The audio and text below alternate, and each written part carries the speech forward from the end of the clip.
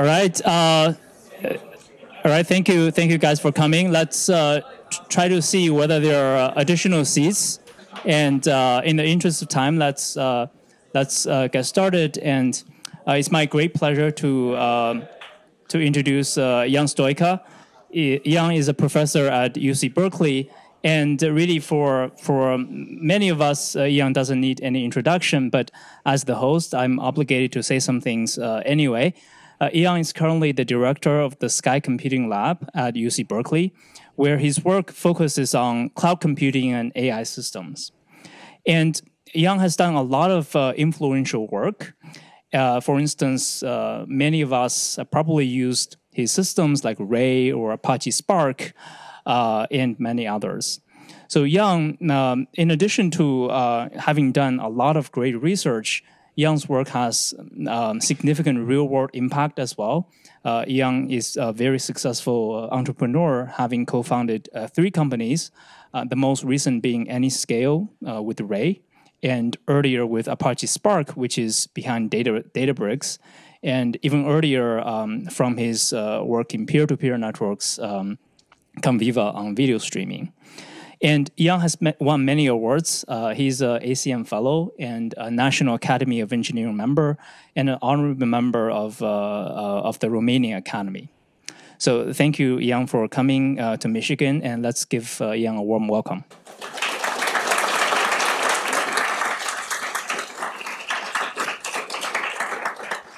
Thank you, Ang, and great to be here. And hopefully for the people who stand out there, I can make you this worthwhile. So the title of the talk is an AI stack, but another way to frame it is like an AI system journey. And actually, during this talk, I am going to do something which I advise my students not to do. That is, I'm going to talk about a few systems. What I tell them, you have really to talk about one thing, the best work you have done, and go, deeper. But anyway, so with that being said, let me start. So this is Prelude, right? It's like Apache Spark. This is the first time we done, at least at Berkeley, work on the system at the intersection of system and AI. And this work happened in AmLab. And AmLab, it's, Mosharraf and Barzan, some of your faculties, they know about the lab. They were, spending time and being part of the lab. And that was about big data, AMP standing for algorithm, machine, and people. And it was about making sense of the big data, which at that time, it was pretty hot area. It has around 8 faculties, around 50 graduate students, and postdocs. And the one thing was very cool, as we are all sitting in the same open area, including the faculty. This is, the faculty, some of the faculty gave away their offices and started these cubicles, right, in the middle of the lab. And also the lab included people from different areas. It was systems, machine learning, in particular Michael Jordan, databases, Mike Franklin, and so forth. So that's, and it was a very collaborative environment. That was the idea, okay? And now the story about, AI in there, it was Lester McKee, which was the, one of the graduate PhD students of Michael Jordan, and some of his fellows wanted to compete at this Netflix. It was a Netflix competition, and it was priced, it was $1 million for whoever can develop an algorithms, recommendation algorithms based on the anonymized data provided by Netflix, which proves that in time it wasn't as anonymous as they thought, the best algorithm. So these people, it was a lot of data at that stage, came to us and basically asked what we should do, we should use. And well, you should use Hadoop, right? This is what we told them. Now, the problem was after a few days, they came back and say, well, Hadoop is extremely slow. And why was that? Is because these algorithms, basically there is are not deep learning algorithms, okay? It's like collaborative filtering, this kind of algorithms you have there, classic machine learning. But still, and almost all machine learning algorithms are iterative, right? You are going to have a loss, and you are going to iterate until the loss decreases and so forth. And each iteration was a map-reduced job, okay? So therefore, and with Hadoop, you have to read and write, actually not at the beginning and at the end of the job, but even between maps and reducer to read and to write and write the data from the disk. And this makes it extremely slow. So each iteration writes the entire data on the disk, reads the entire data from the disk. So Matei, here comes Matei, and basically he put together some kind of, a small system in Scala, and that was kind of early Spark. And the main idea of Spark is that why, for these data sets, actually, they are not as large, you could actually store them in memory. So now, if you store this data in memory, it's going to be much faster. And Spark also has a more powerful API. In addition to MapReduce, it's providing other operators. And of course, there are things about ensuring resilience and things like that. So what was the outcome? So this is a final leaderboard. The Berkeley team was the ensemble. And as you can look at the score, it's identical to the first team for the first, which eventual winner, so it didn't win. The reason it didn't win, it was submitted 20 minutes later. So you see the speed. It's extremely important. They should have gone directly to Spark, right? No Hadoop there. So that's kind of the story. So now, fast forward today, and I'm going, I've been involved in many of the systems, in many systems, and at different layers. I will put here infra and orchestration layer, like Mesos, SkyPilot, SkyPlane, Spark, and Ray, like distributed frameworks. Some optimized engines like Alpha, Server, and vLLM, and application level, Chatbot Arena, Vicuna, and a few others. From this, again, what happened with Spark, it was de facto standard for big data analytics. The Databricks was the company behind it, or the other way around. The Spark is behind Databricks. And the one I want also to mention is Ray. This is for heterogeneous building applications on heterogeneous distributed clusters. And it's quite popular. It was used by OpenAI to train GPT models. And many companies are currently building the AI infra and platforms on top of it. And Ray is behind this other company, Aniscale. During this talk, I am going to present these three projects, SkyPilot, vLLM, and Chatbot Arena, at different layers of the stack. And actually, they build, the connection here is they build on each other. But otherwise, it's very different. So now, let me start with SkyPilot. SkyPilot, and it's within this lab, which is called Sky Computing, is the same place, the same more or less configuration, roughly the same kind of number of people. We call it AI now, not machine learning. That's kind of one difference. This actually is a lab between them was the RISE lab, one we developed, Ray. So at Berkeley, there are these 5 year labs, each of them with its own mission and so forth. And if you want to say what is a mission of Sky Computing, is basically to provide like the internet for the clouds. So let me tell you a little bit about Sky, and then I'm going to talk about SkyPilot. So obviously, the cloud has been a revolution. Is that the compute infrastructure of choice today, right? No question about that. And however, despite all of this huge value it provides, today, the clouds are quite fragmented, right? For instance, AWS has this kind of 300 services, right? Many of them are proprietary services, and more, they also have proprietary infrastructures, right? Think about right now, every cloud, major cloud, they develop their own accelerators, right? Inferential, Trainium, AWS, Maya 100 is from Azure, and obviously GCP's TensorFlow processing units, right? So what are the impact of this is because these are silos, right? If you are a customer, you are going to go to a cloud and typically stick to that cloud, right? So this means you have limited choices and only with respect to that cloud. And the clouds kind of lock you in, so it's also they can raise the prices. And so therefore, a user cannot use a best-of-breed hardware and software, right? They cannot satisfy, actually, another thing is data and operational sovereignty. So more and more regulations are around data sovereignty, which means that the data should be stored within the boundaries of the country where it was created. And operational sovereignty is even more stringent because it says that the data has to be processed by a data center which is managed by the nationals of that country, okay? And also you can maybe not achieve resilience against cloud-wide failure. So now, this was a kind of old problem is we are not the first to think about, wouldn't it be nice to have to abstract away the clouds and build application and then run on any cloud, right? And it's a lot of work for the past decade and so forth. And typically the kind of pattern is that you are going to have a portability layer which abstracts away the infrastructure. And on that, you are going to build the services, right? And then on top of that, applications.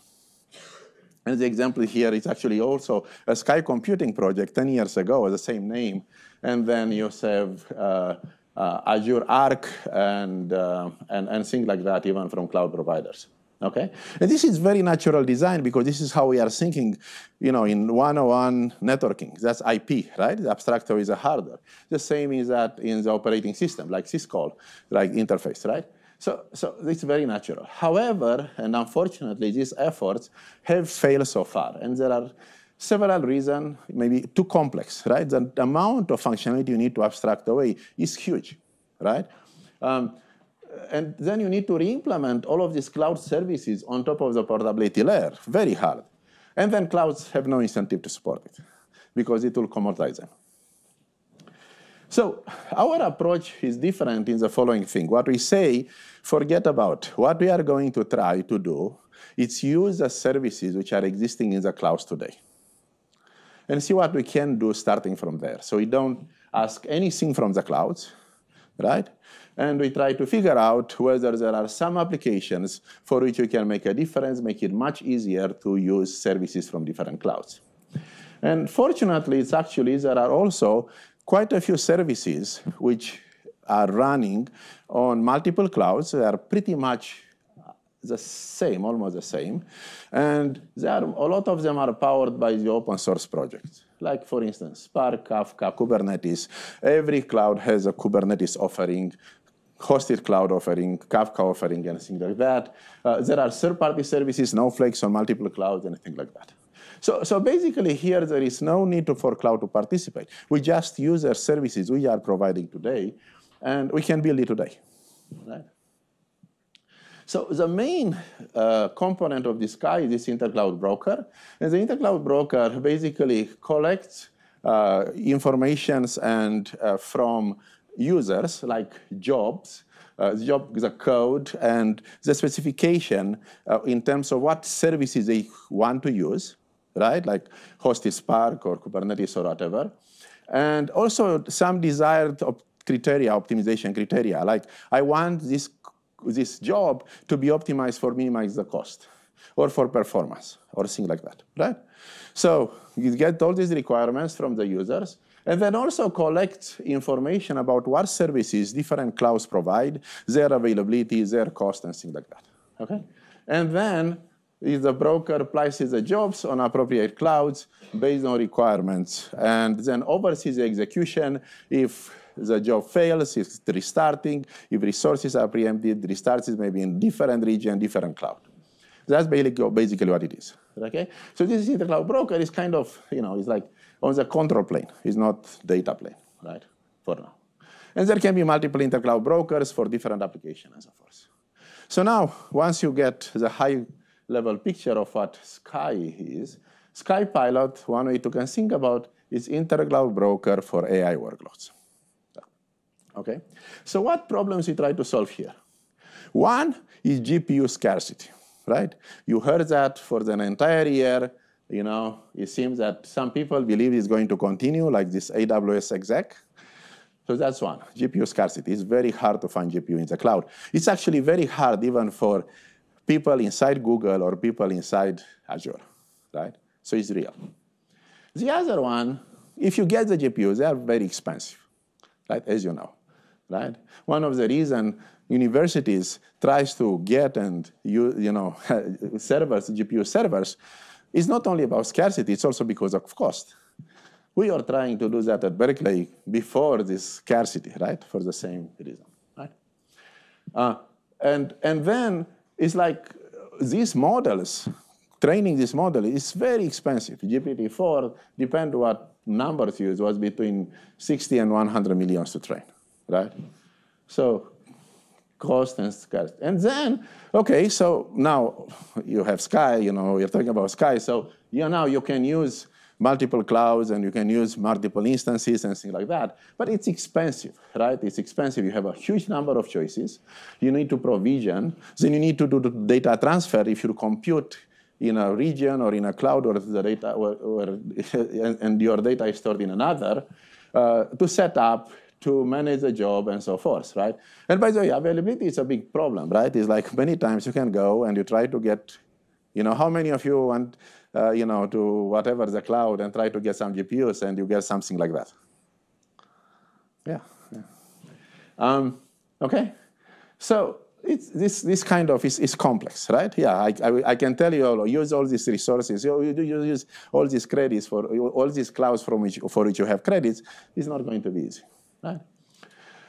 So this is what it is. The SkyPilot handles this, all this cloud infrastructure, make it easier, reduces friction, and at the same time aims to save the cost and maximize availability.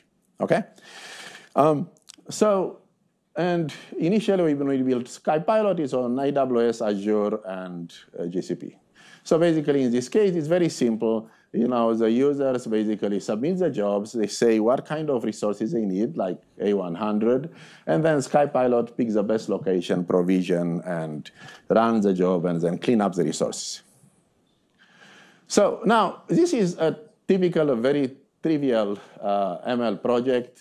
You have people install the requirements, what kind of modules, libraries to use, and then you run. You use Python to train Pi, okay? So how this looks in a SkyPilot, you have a YAML file. You put all this, the pip install and running the Python, running the train.py. But in addition, you also specify the accelerators and where the data is, right? Things like that, okay? And you give this to SkyPilot, and the SkyPilot is going to do the rest. You do Sky launch task YAML, and SkyPilot, is going to find some available instances in some regions, and so forth. When doing that, SkyPilot keep a list, for instance, for various instances and for their, what are their prices in different regions. Even in a single cloud, as you probably know, there are the same instances, they are priced differently in different regions, right? And of course, that also happens across clouds. The difference in prices can be even larger and availability, okay? So under the hood, what happens when you submit a task, a job, the SkyPilot, on one hand, has this component which is service catalog, and like I mentioned to you, which collects the information about services and the instances available in different clouds, and prices and availability. This is refreshed periodically. Then there is an optimizer. We take in the requirements from the users, and based on the information in the catalog, is going to come with some decision where to run the job given the information, again, in the catalog, the requirements from the users, and considering data and compute location, data egress cost, and things like that, right? Now, when you decide to say, I want to run this in this region, it tries to allocate to provision in that region If it doesn't, if it cannot, it's going to try another region or another cloud.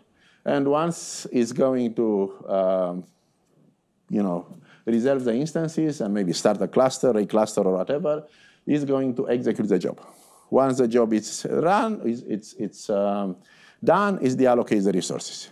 At the same time, it's again, if you have failures, if you have preemptions, SkyPilot take care of that, right? So here is one example.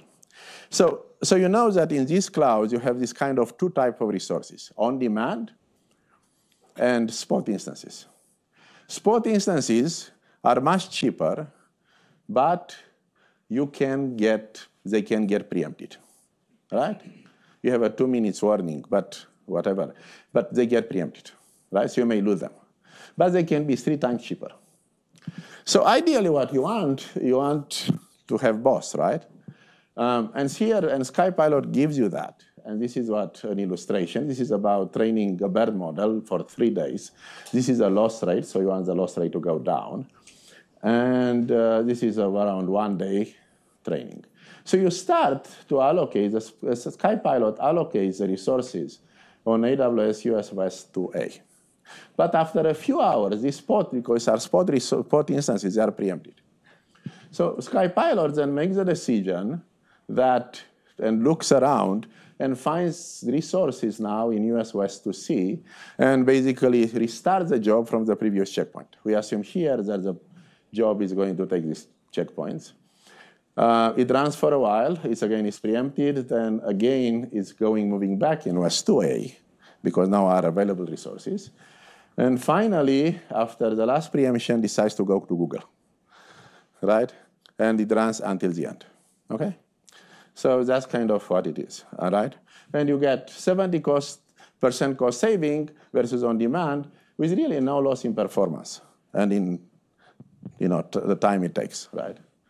Okay, so that's one. And again, the second example I want to give you is like SkyServe. So SkyPilot and SkyServe, it's part of SkyServe. The naming is not the most fortunate.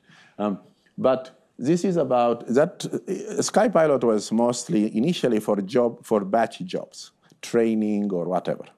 But what about serving, right? Especially if you are going to serve this large language model, it's like they are a big workload, bigger and bigger workload now. And it's the same thing you have here, right? You are going to try to serve, and you can use one of the serving systems like TGI, Triton, and things like that. But what happens if you want to scale up, right? And you no longer have resources, right? What you can do, again, with SkyServe, right? It's like, because you no longer have resources there, you can go to another region or to another cloud. Okay? That's what it allows you to do. By the way, it's pretty clean. It's doing DNS redirect for that. It's looking at the availability in real time of all of these regions in the same cloud or different clouds, right? Here it's in this example, one set of replicas are running on Lambdas, and one other set is running on GCP, right? And now when things are coming together, actually we use SkyServe, and on top of that we use vLLM for model serving, and this is the infrastructure we used to serve this Chatbot Arena I'm going to talk in a little bit. So that was first. Actually, before ending, I want to say 2 other things about SkyPilot. When we started, remember, we have only these 3 clouds, right? The major ones, right? Since for the last year, actually, we got a lot of contribution, other clouds adding support to SkyPilot, right? I think total is 12. And this is very nice, right? And some of them, and actually quite a few of them, they add support because some of their users say, well, we are using SkyPilot, can you support it, right? Because people like SkyPilot if they use it, right? Because they are no longer linked to a particular cloud, and they can, easily move their workload from one cloud to another. And of course, these guys, they have the entire incentive, which are not the major 3 clouds, although some of them are big, like Oracle and obviously IBM Cloud, because they want workload, right? That's why they are incentivized. This is a very nice thing to say. We are thinking this will happen, but it's very nice to see always when it happens. Yeah, so it's a healthy project. What can I say? You see the numbers. Mistral has used it. Shopify is using it. Things like that. Now, under Sky, there are many projects, right? It's like, and I'm just going to list here. It's Cloudcast. This is to minimize you need to move the data. If you need to move the data, like for instance, you have a model, and you are going to serve the model in different regions, in different clouds. You want to multicast, to broadcast that model to each of region. How you do it? Do you do that efficiently, low cost and low latency? SkyPilot, you have a job and you may want to meet a deadline. How can you use a combination between spot instances, on-demand instances, in order to meet the deadline and reduce the cost? SkyHedge is a similar thing, but meeting SLOs for services. Starburst integrate on-prem clusters to Sky, and Sky Identity, obviously, it's adding a layer of security on top, okay? And Sky Storage, multi-cloud storage on top of the blob stores you have in every cloud, okay? So now I'm done with Sky. The second project I'm going to talk about is vLLM, right? So Sky is really orchestration, resource orchestration. What is the story here? Everyone knows. LLMs are very popular since the release of ChatGPT, and you have more and more applications using these large language models. And the problem is that serving LLMs is very expensive, right? And at least these are some data from, since last year, right? It's 1-year-old project. LLMs run on high-end GPUs, as you know. And, for NVIDIA A100, even if you have a 13 billion parameter model, which is not that very large, right? You can get only up to a few requests per second. It's order of magnitude larger than what you get from a web server, right? It's like in terms of cost. Right? So this is a problem, right? Now, why is this? Why is this? And I know that almost everyone knows, but let me give you a 101 why this happens. You know what these LLMs are about, right? Autoregressive models. So basically you get a prompt, and these large language models statistically are going to decide what is the next word or token, okay?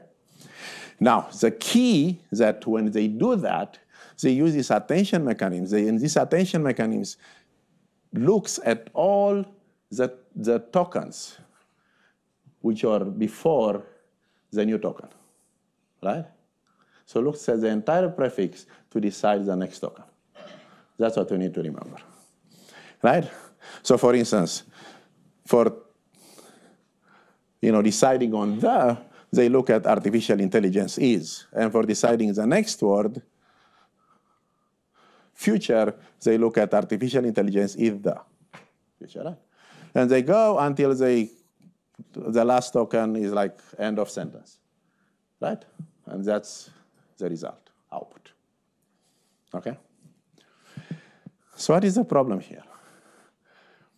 The problem here is that it's low throughput. That's why it is, right? It's not CPU bounded. And why?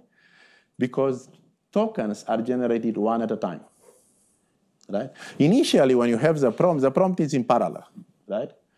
For the first token. But after that, it's one at a time, right? So you have this kind of expensive GPU process, generating one token at a time and not being very utilized, right? Because GPUs are about parallelism. You cannot take advantage of parallelism. So what is the idea? It's an obvious idea. Well, if you cannot have parallelism with zero-on request, just serve more requests in parallel, a batch of requests. Right? That's what it is. The problem now you run out of memory. And I'll explain why. So that's the problem, right? So here is how the memory layout, or what, for A140 gigabytes of GPU RAM, 13 billion parameters. Parameters, these are the weights, 26 gigabytes. Why? It's 13 billions, each parameter is 2 bytes, 16 bits. So 26 gigabytes. And now you have this thing which is called KV cache, key value cache. What is that? Again, I'm not going to go into details, but basically it stores the embeddings. These are representations of each token. Again, to get the next token, you need all the previous tokens. You need to store the embeddings for all the previous tokens to get the next token. And these embeddings are large, like think about 1 megabyte. So one request can take several gigabytes, okay? That's a problem, okay? Now, it's getting a little bit worse because the memory management for this kind of, at least at that time, it's very simplistic. It's basically what the system at that time they are doing. They store the sequence in a contiguous memory, right? Contiguous memory allocation. And because it's contiguous, you need to pre-allocate, right? You need to kind of the maximum, output size, right? That's kind of what it is, right? So it's very inefficient. And everyone who took operating systems, they know this, and they know also the solution to this. But let me go in more details. So this is a request, right? This is a prompt, artificial intelligence is. And then you need to pre-allocate all these slots for the maximum length, because you need to be contiguous. There is another subtle thing here. Even if you know the length of the output, it's still not efficient. Why? Because, you see, you occupy this, whatever you reserve embeddings the reservation one by one, right? So you have 1,000. First you occupy one, the second one, the third one. So the rest, even though you are at the end, you are going to occupy all this 1,000. The one at the end, they are not going to be used for a long time. And that's an opportunity lost because other requests could have used those, right? Before you need them, okay? So that's what we call the reservation. So first it's internal fragmentation. When the internal fragmentation is because you don't know the output. The reservation is that even if you know the output, because you are not using all the memory you reserve right away, then it's a waste. And then it's external fragmentation, because different requests are allocate different sizes, and you may end up that you're going to have gaps of various sizes. These are the gaps. So even on the aggregate, you have enough memory for a new request, because it needs to be stored contiguous, and you don't have a gap which is large enough, you may not be able to serve that request. That's what it is. And this is a serious problem. These are different solutions before. This one is even assume Oracle, the future. And so this means that you know the output size. And even if you know the output size, the important thing to look here is a green one, green block. You use only 38% of the entire memory. Okay? So what do? It's very similar with the operating system. Right? The operating system, from the process perspective, you have a contiguous address space. You cannot have that in the physical memory. What you do is paging, one level of indirection. Right? The same you do here. You have blocks. This is a level, the granularity at which you are going to allocate memory. Blocks contains multiple embeddings. And you have these block tables. You see, this is a logical view. So it's from application view, it's contiguous. Block 0, 1, 2, 3, 4. From physical layer, physical view, different blocks are stored at different locations, right? So they are not contiguous. And then you have an indirection point, right? Saying block 0 here, it's in this kind of logical view, it's block 7 in physical memory. And then you have this kind of counter, because now, as you add tokens and you are going to fill a block, you need to know when you fill the block and then you start allocating the next one, right? Okay? That's pretty much what it is. Right? And by the way, because in many workloads, for many techniques, you do parallel sampling. For the same prompt, you generate multiple outputs to get a better output and so forth.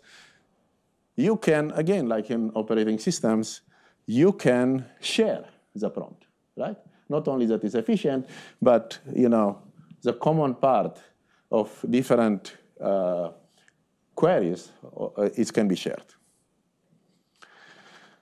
So what is the end result? The end result is that you can actually get 96.3,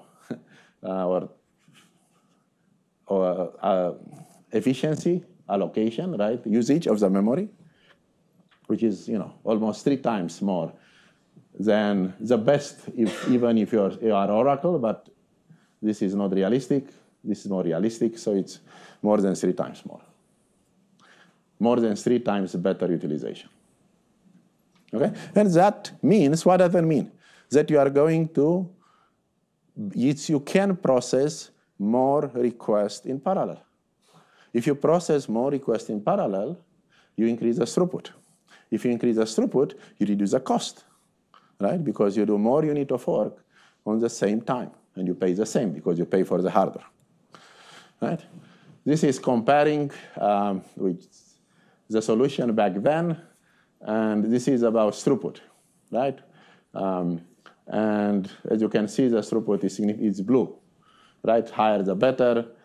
This is for 2 models, Llama 7B and 13B, and you have up to 3.5 higher throughput, okay? Which means 3.5 lower cost.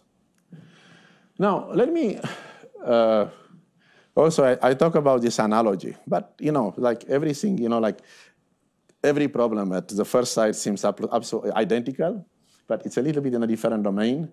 Then once you start working with it, on it, you see a few differences. So what is the same? What? Very similar. Like OS pages, like KV blocks, right? And to reduce the memory fragmentation. You can share pages across processes the same way you share KV blocks across samples, about multiple samples of the same query or multiple queries. What are the differences? Eviction. You see? The eviction in the operating system is page level. Now, the equivalent of paging in our case is block. But when we evict, it doesn't make sense to evict a block, only a block in the middle of the sequence, because the other blocks will not be enough to compute the next token. So when you evict the entire sequence. The other thing is that loading blocks pages back to memory. Here, when you do the paging, you store on the disk in the swap, right? And then when you need them back, you read them from the disk. You could do the same thing, for instance, moving the data from the GPU RAM to the CPU RAM, right? You can do that and get them back. However, it turns out that in this case, or in some cases, it's easier to forget. Don't store them, just throw them away. And when you need them, you recompute the entire sequence. And why is that? Because, again, GPUs are highly parallel, right? So it just takes, in some cases, it's faster to recompute than go to the GPU and get these blocks back. So vLLM adoption, it's growing fast. This is a 1-year-old project. Many projects using it, many companies. And what I'm most happy about, it's actually we have right now more and more hardware accelerator providers adding support for vLLM to their chips, like AMD, Intel, AWS Inferentia, and soon Google, okay? And there are 2 things about vLLM. vLLM is the artifact. But the technique I mentioned to you, which I forgot to tell you, it was in the slide, it's called page attention. Now, page attention as a technique, it's also now used in all major other LLM service engines, right? Not vLLM, right? Fireworks, Hugging Face, TGI, NVIDIA, TRT-LLM, these are competing. This is proprietary, this is semi-proprietary, semi-open, whatever you want to call it. They are kind of competing, but they use page attention. like flash attention. Everyone is using it. Okay? So that's my second. Now the last chapter. Yes? Do you really need all the tokens? Like if I had a long sentence, Yes. would I really need at the, when I'm or let's say a paragraph I'm generating? Yeah. Would I need the very, very beginning, if I'm already have generated, 3 paragraphs worth of a large prompt? Would I need all of it? Yes, so most of the cases, yes. There are optimization and there are tricks, like you can have a window or things like that. But that's kind of had an impact on the quality. But it would affect your paging mechanism in that case, right? Yeah. Because your eviction policy might be dependent on whether such a window is appropriate or not. Yeah. Yeah, you can do that, but you'll need semantics from the algorithms and things like that. You can do it. You can do it. We don't do it because not a lot of models do that now, right? But you can do it, yeah. And by the way, the one thing, again, is one difference is that, that's one advantage. If you look about, the one thing which is very important, which I missed, all these differences, this is because application level paging. So you see, we can do this request level versus page level eviction because you have semantics about the application, right? We know that a block in isolation is not very useful, right? Like if we, without a block, without a block, the entire sequence is not very useful. And this is the same thing because we know how to recompute, right? So that's kind of a very important aspect. Okay, so let me go to the next one. Chatbot Arena. This is very different. LLM evaluation is running on top of what I discussed so far. So what? Yeah, this is benchmarks, right? And this is Dave Patterson, and he famously said, for better or worse, benchmarks shape a field. And this is true for AI, right? It's like ImageNet and all of these tests before, at least for image recognition and so forth. Okay? Very important. The problem is that LLMs are extremely hard to evaluate. Why? Evaluation is expensive and it's unreliable. So let me show you why they are expensive. This is a question. Develop a Python program that reads all the text files under a directory and returns top 5 words with the most number of occurrences. Okay? Okay? And you get this. 2 answers from A and B. Which one is better? Everyone knows Python.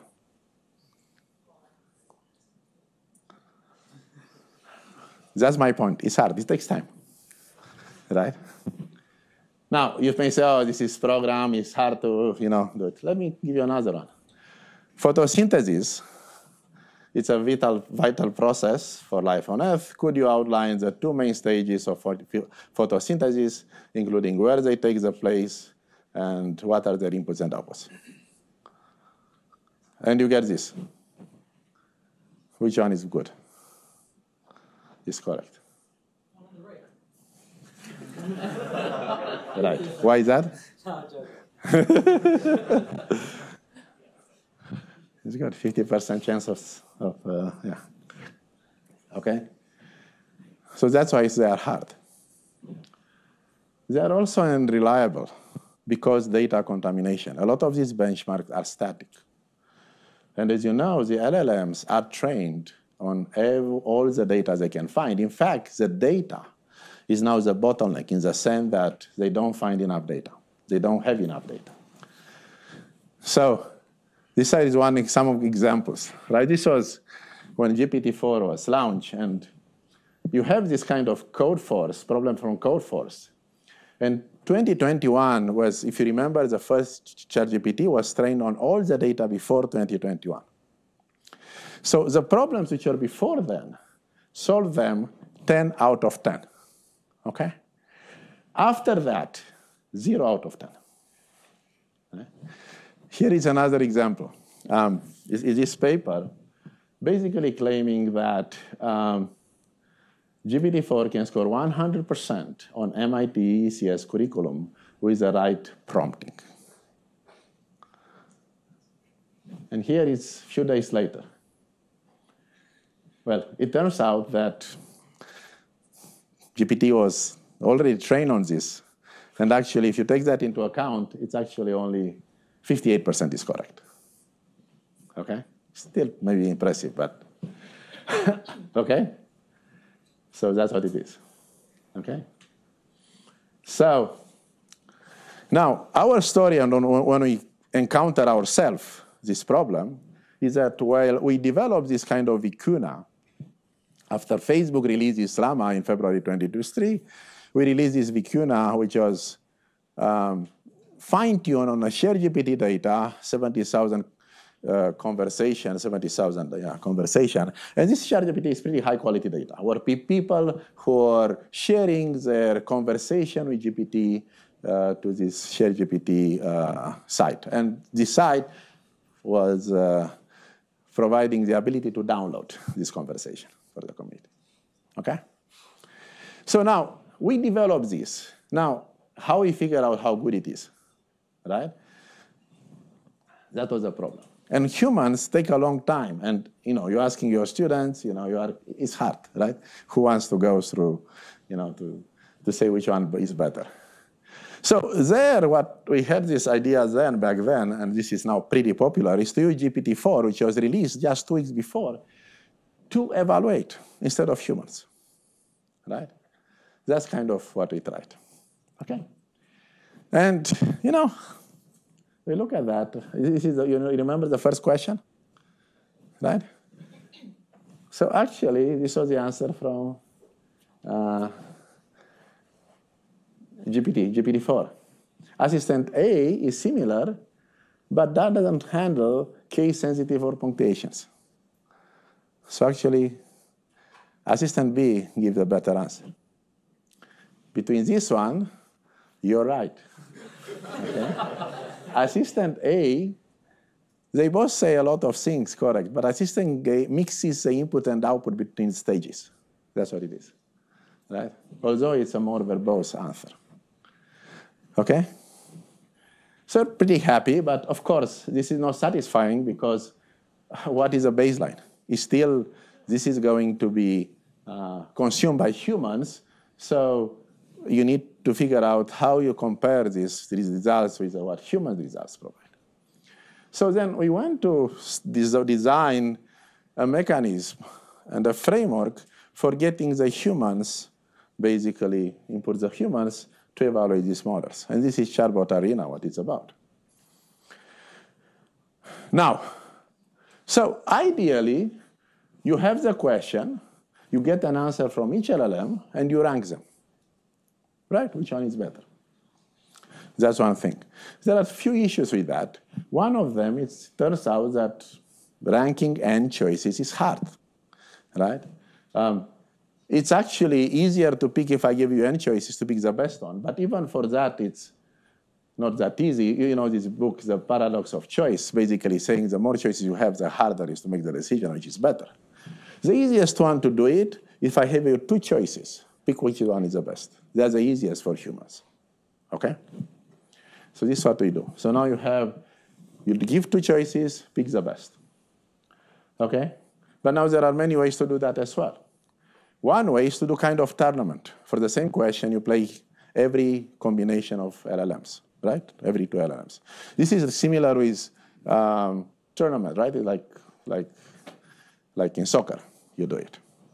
But this is hard, and actually there is another problem. The other problem is that this is this assumes static, right?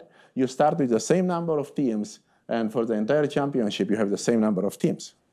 But this is not the case in our, because in reality, you have these large language models popping up every week or every day. So it's dynamic. Now, fortunately, if you look again what humans do, because they have to deal, they have to evaluate humans, right? Humans evaluate humans, right? How they do it. Another way is to compute kind of rating. When you have rating in many things, you have tennis, and the one thing which is also popular, it's chess, right? Right? The rating. And chess, again, is like actually you have a rating which is meaningful. Even if two players, you can rank two players even if they never played together, right? So this is what we use, the ELO rating.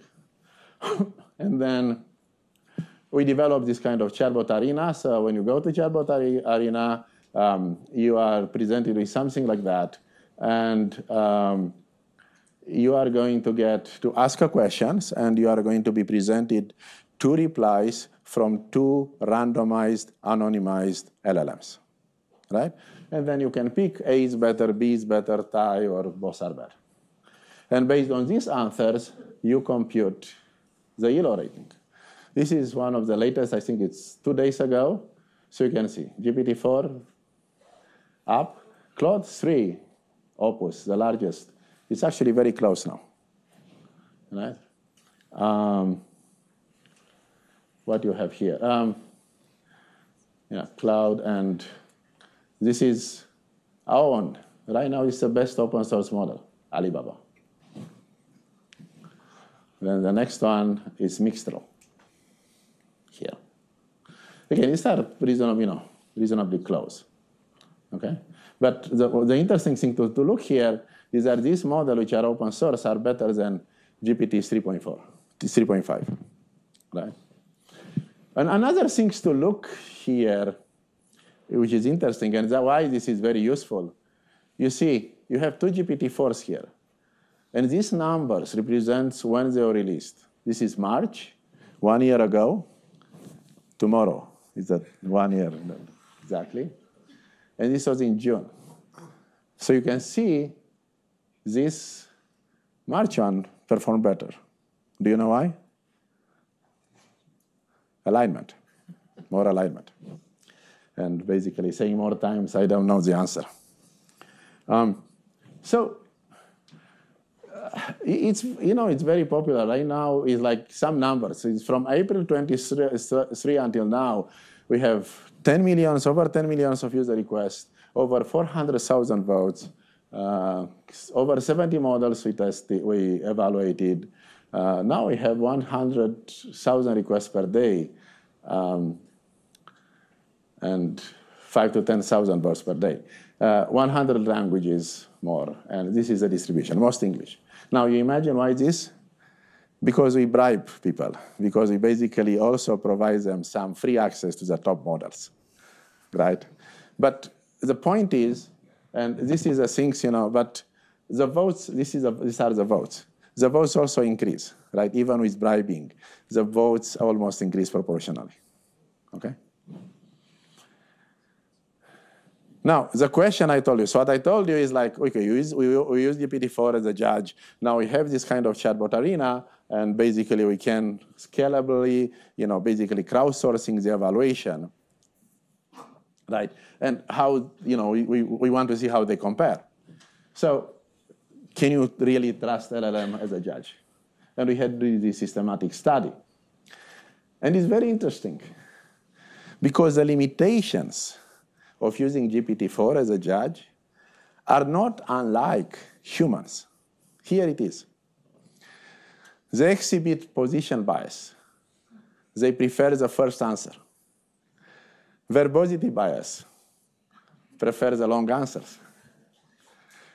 Self-enhancement bias, prefer answers, like you'll do yourself, right? And limited reasoning. Not good at grading math questions, okay? It's very much like many of us.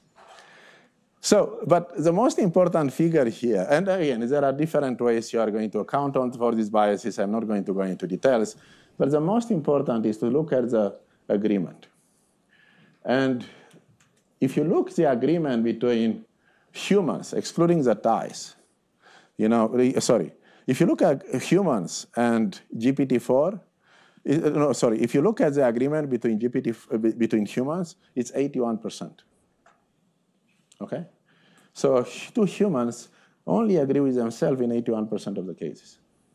If you look at the GPT, that's 85%. So so it's in ballpark, right? So the kind of agreement you have between human to human and human to GPT-4 is pretty similar. Right? When I started, I said about data contamination. What about data contamination? ChatGPT, it's at large extent alleviates the problem because a lot of users come with kind of new questions all the time. Questions they care about to get the answers to, especially since they get this answer from some of these top models, right, for free. Okay, so that's kind of one. But I think that going, beyond that, we really need again to use more inspiration of how humans evaluate humans. And how do we evaluate humans? Through exams. And these exams are typically one-time exams, right? It's like we don't give the same exam over and over again, right? Yes? Have you noticed more and more data? Sorry, can you speak louder? Have you noticed more and more data contamination as people like artists kind of mess with their art? Yeah. Yeah, the question is whether we observe more and more data contamination as people ask questions. So maybe question.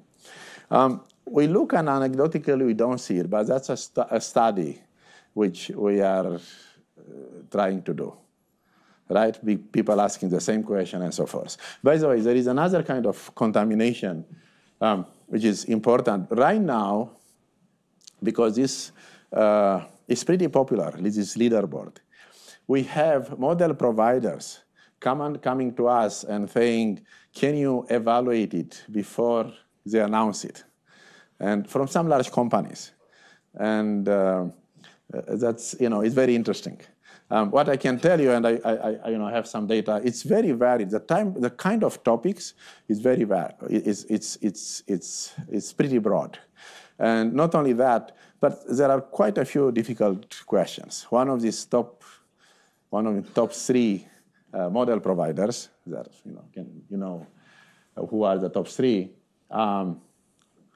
told us that actually these are harder questions than they see from their users. So they are also not trivial questions.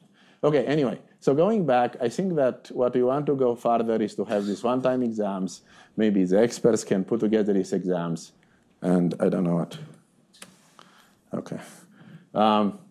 And we are working with Kaggle to set up such exams. Okay. So I am done. So here is my last slide. I think that all the stack you've seen, it's open source, right? It's a debate between closed source, open source. I am obviously definitely in the camp of the open source, right? No surprise here. And we do believe that's the future. And I talk about 3 projects: SkyPilot, which aims to improve the GPU availability, reduce the cost, and reduce the friction of users taking advantage of GPUs across multiple regions in the same cloud or across clouds. vLLM to reduce the cost by improving throughput of LLM serving. And Chatbot Arena is basically to an evaluation platform for large language models that alleviates the contamination and, again, also reduces the cost. Again, we are just scratching the surface here. I think huge number of challenges between systems and AI. And, very much looking forward for many of you to contribute and solve some of these challenges. Thank you.